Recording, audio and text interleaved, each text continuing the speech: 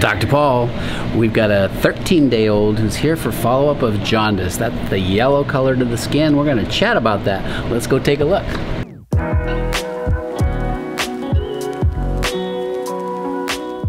So, this little one is 13 days old. That is so cool. Where did you deliver? At Good Sam. Good Sam. Yeah. I had one or two of my babies there. Yeah, we had a good experience. Yeah, they're a great place to have a baby. And was it vaginal C-section? Vaginal. All right. Delivery was fine? Yeah. All right.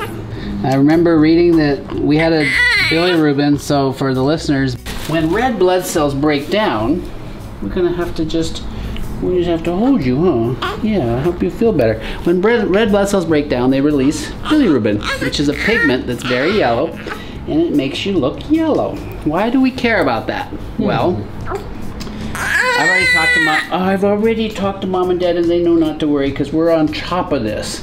But if you ignore jaundice in a newborn and their bilirubin gets too high for too long, let's say in the 20s, close to 30 for 2 to 3 weeks, it can stain the brain and cause brain damage. How many of you really know what kernicterus is?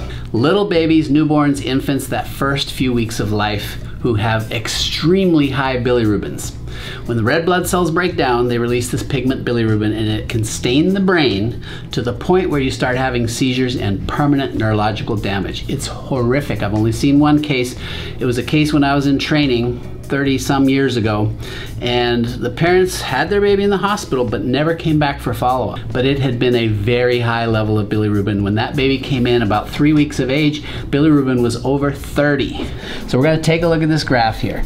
This is the bilirubin from 0 all the way to 25 on this axis, and these are hours of age. So there's 24 hours day 1. It is normal to have a bilirubin as high as 6, maybe even 7. By day 2, it's normal to be 11 or 12, maybe even 13.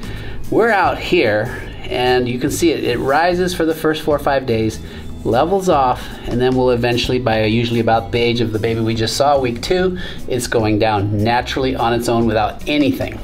This high risk zone is where you are at risk for developing problems. Basically, if it's over 30, that's an emergency. Here's the thing though, for 99.9% of you, your bilirubin will never get over 20. It's never gonna last longer than 2 or 3 weeks. You have 0 risk of kernicterus, but you cannot ignore it. This is why it's so important with jaundice to at least know the level and pay attention to making sure you get it down so it doesn't get into those really dangerous levels. It's the reason we have concern when we see a jaundice baby. You just have to be careful. Mom already looked this up on Google, so we know that she knows about it, and there's 0 risk of that here because it peaked at 18 on day 5, it was down to 12.8 on day 7, and here we are at day 13. We're over birth weight, so great job in feeding. The way you get bilirubin to go away is phototherapy, and this little one had phototherapy for 2 days in the hospital, and it brought it down from 18 to 12, as I said. And then oftentimes the bilirubin will rebound a little bit, so it goes back up. You get rid of that bilirubin by exposure to light, which is the phototherapy, and by feeding well. So volume feeds will help flush out the bilirubin. And Mama's done a great job with you. Well, Mom and Dad, you're both doing a great job. So I know it's probably eating time, isn't it? Yep. So jaundice also tends to start at the face. Oh, it's okay.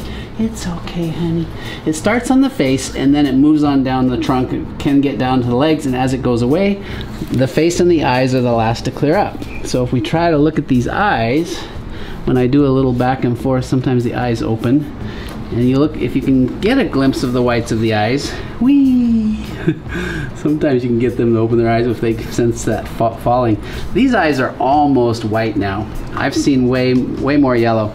We are gonna do a reassurance billy check. So it's just a little toe poke, heel poke, and we get a total billy, and my prediction is this one's gonna be way less than the 18 that it was, probably around where it was before, that 12, 13 range, which is totally fine and safe for a baby that's 2 weeks old and feeding well and gaining weight.